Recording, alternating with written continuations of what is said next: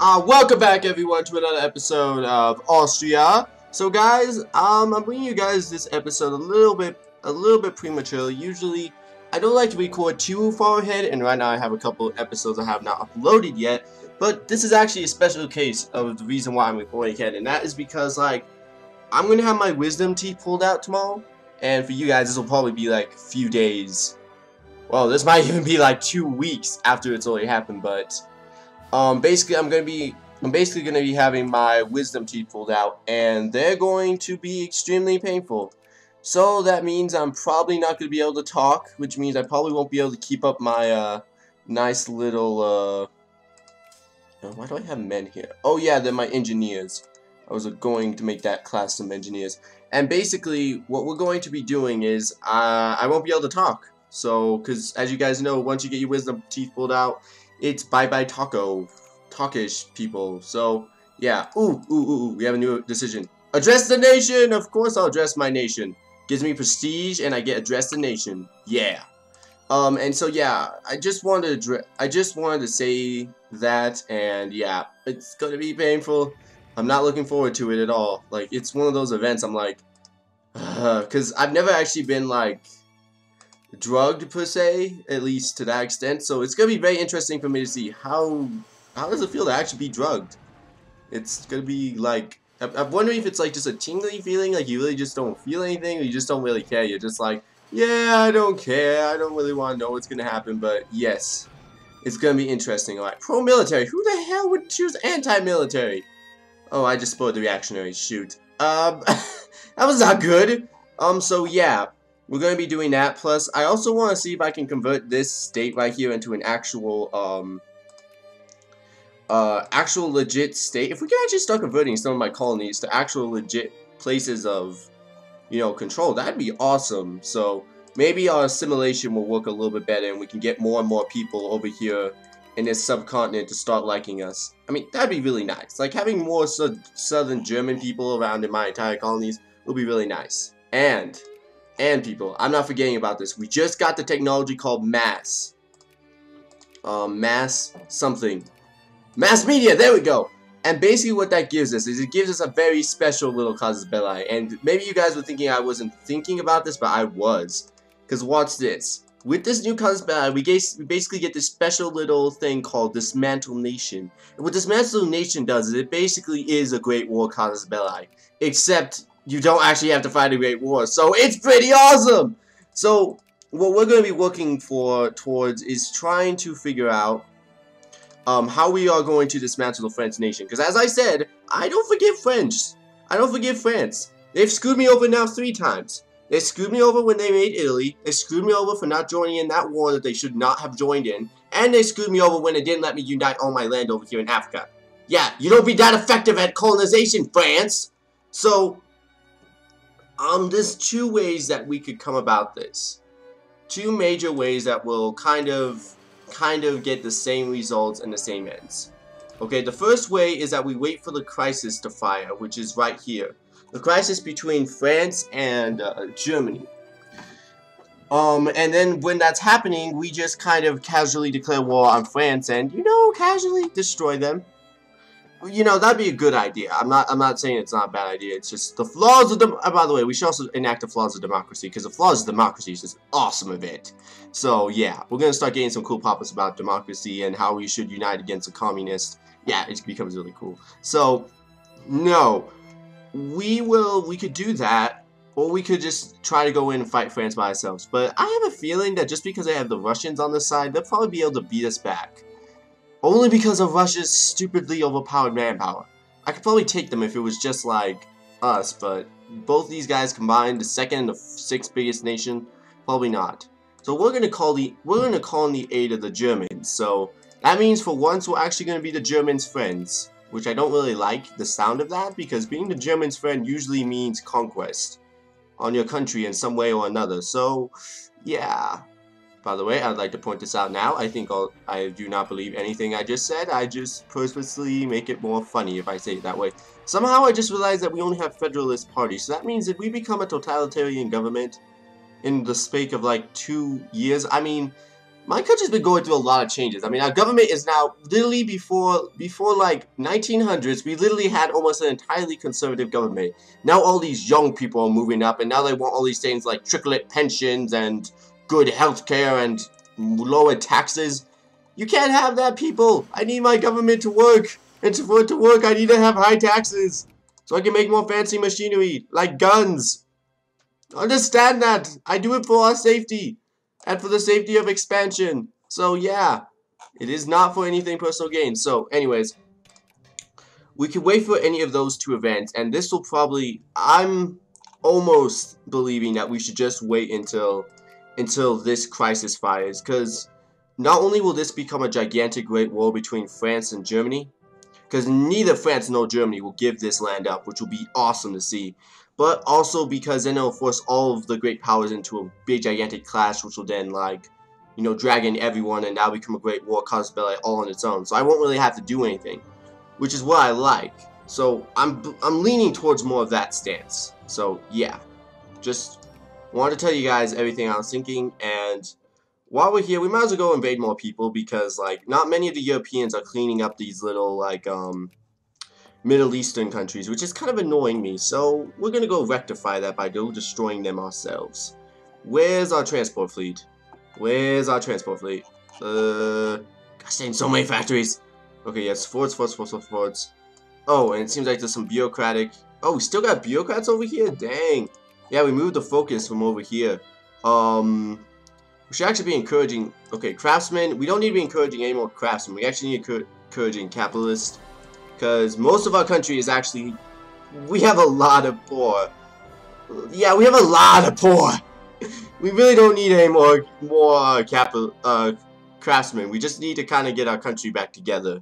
If I must be honest with you, I think where's another place I could probably. Okay, Serbia.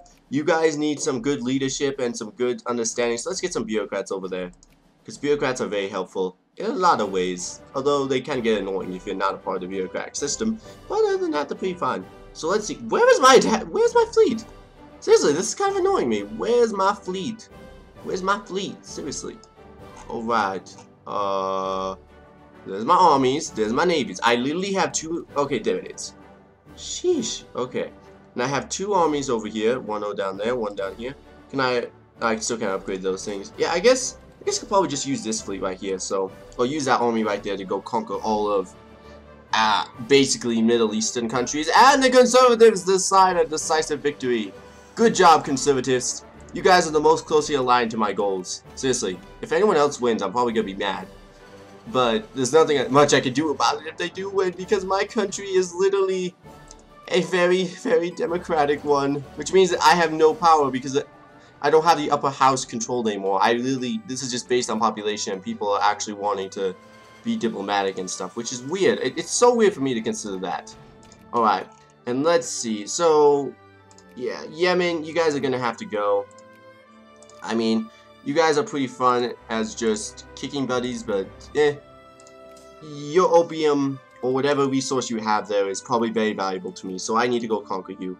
Plus, at some point, you guys are probably going to try to kill us, so it's more also for national sovereignty reasons, too. Okay, so, yeah, by the way, are we upgrading all of our forts and upgrading everything to the utmost of our abilities? Because we have to make sure we keep doing that. Because as I said, the national sovereignty and protection of our people is what I really care about. And it's totally not the fact that I just love upgrading stuff. It's really not that. Okay, let's go carry this. Ah, yeah. Great Britain, really? Really? Oh, wow. I really entered... Oh, gosh, I entered this at the wrong... Okay. That was a stupid mistake on my part. That was... Oh. Whoops. Seems like Great Britain was actually a friend of theirs, so... Yeah, we might have to be dealing with a lot of Great Britain raids. But then again, Great Britain really isn't that scary of a person. Oh, gosh. Spain, you have some trouble there. But yeah, because really, Great Britain doesn't really attack you, and if they do try to... They're not really going to do anything. They're just going to be more of an annoying pest, if I must be honest with you. Plus, this is actually good. If Great Britain declared war on me, I kind of want to steal this territory right here from Great Britain, because I do want to kind of unite my colonies at least a little bit. So yeah, it's a good thing that they declared war on me. I have 2 big armies over here. I guarantee you do not have... Oh, they do have a good-sized army. Okay, well, that's correction. They do have a good-sized army, but I have a better good-sized army.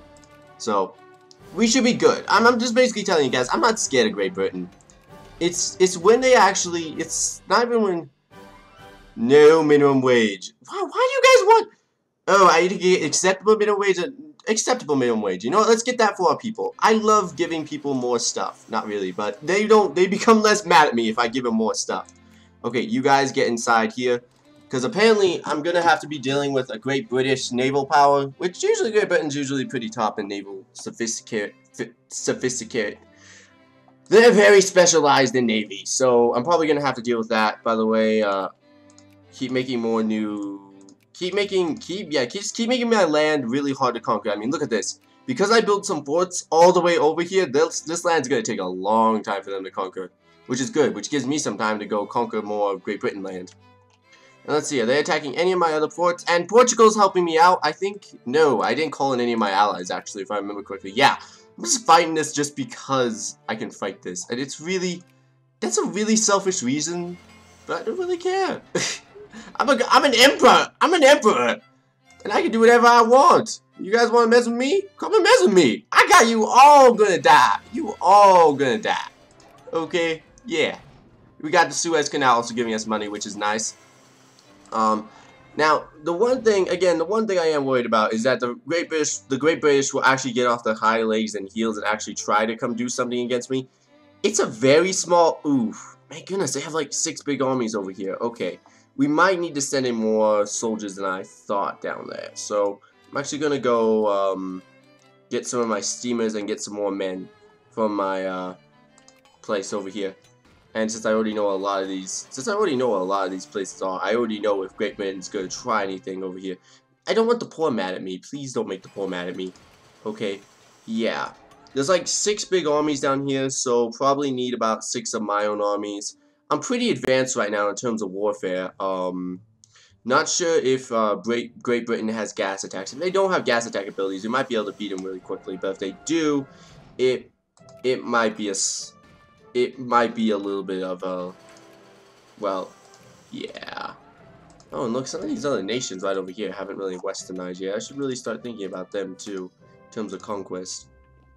Okay, let's see. We should be winning this war pretty handily. Huh. You guys, how am I not winning this by a lot? Okay, you guys. I'm gonna piece you, once I have the opportunity, I'm gonna piece you guys out individually. And I'll just fight Great Britain with the core of them gonna have to free you guys from their clutches. Because that's a way easier casus belli to deal with than the one they're thinking about. So, yeah. Anyways, though, we have 2, and the Great British aren't even mobilized right now. They're so cocky right now. They're being so cocky. And really, I shouldn't be this cocky, but I really don't consider the British that big of a threat. It's really like, they're there, and I know that they could be a oh god. Bulgaria, can you deal with that? Please tell me you guys can deal with that. Don't make me send in this 51k to go mop up five regiments, please. Thank you. Thank you for getting that under control. Seriously, that's embarrassing. Alright. You guys, Yemen, I don't care. You guys are being annexed. You guys cannot... Okay, how can you deny me not annexation? I literally have all your country underneath my control. Wait, is this yours? Oh, that's yours too. Whoops. Wait. I need my... Oh, gosh. Okay, so I'm gonna go send this army. Yeah, this is... that's not the best army I could come up with. I guess I'll go send this army right here. You guys go right there. Swap out places, basically. I'm doing a good switcheroo. Okay. Let's see. Maintenance, patrolatory controls. Let's see. Great Britain's mostly consolidating all its power over here, trying to take down all my good colonies. Yeah, you guys are gonna have a terrible time with these colonies. These are all level 4s. These are all level 4s, and they're pretty hard to take down. What we're gonna do is we're just gonna casually conquer all this land up here, and then we're gonna add that as a war goal. In fact, do I still have enough war score? Yeah. Okay. So what I'm gonna do is I'm gonna add this part as an actual war score, war goal. That way we can get not only the fact that we annexed all of Yemen as a war thing that's going in our favor, but also the fact that we have some land in there. So we're gonna do that now. That way, just in case. Oh, I don't want to do the war for you. Wait, do I have a good free casus belli with this? Wait a minute. Wait, how do I get a free pass to go dismantle the British Empire? I don't want to do that, but why do I get a free pass? What?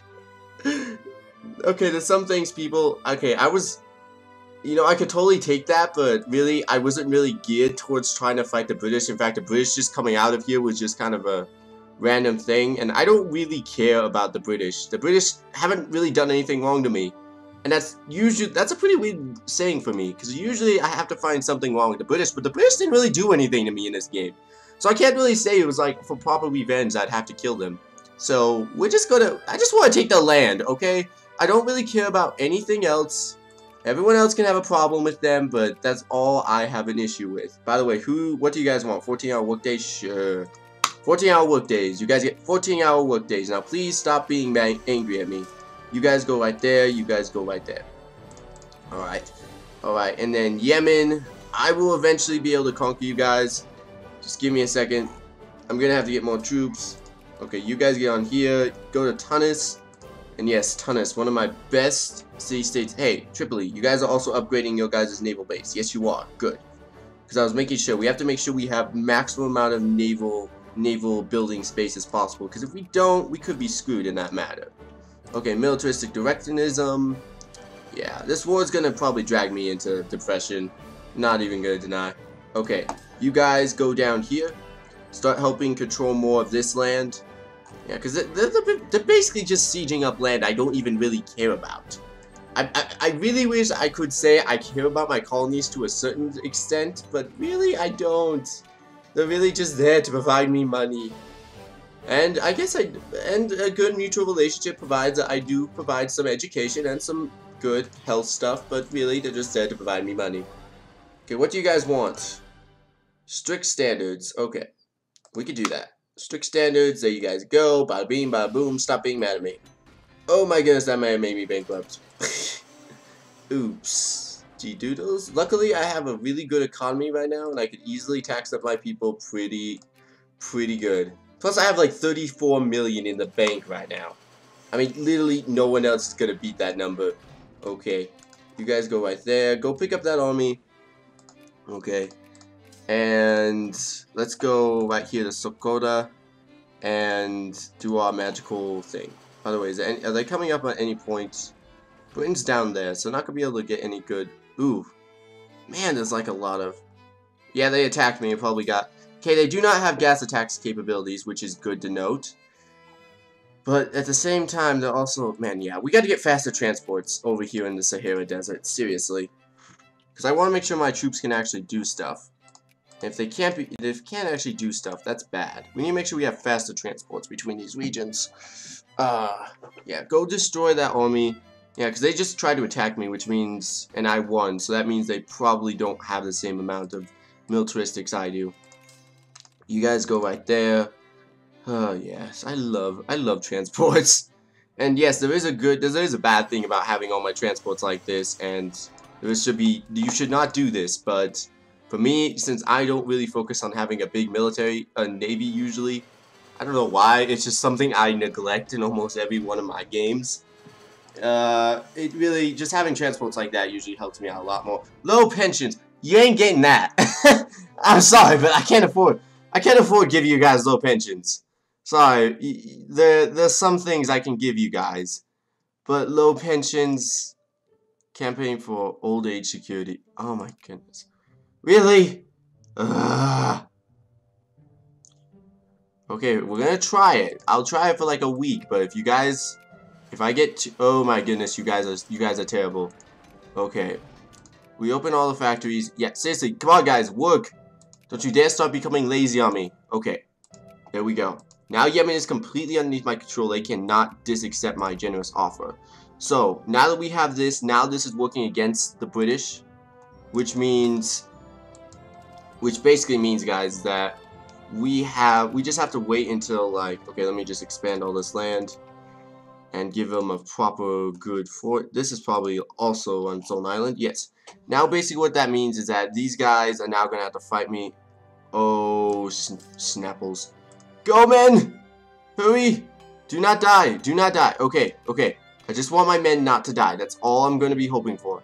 How close are you guys? You guys are moving at an insanely slow rate. In fact, you guys moved it to the one place I didn't actually have railroad set up. Good job. Okay.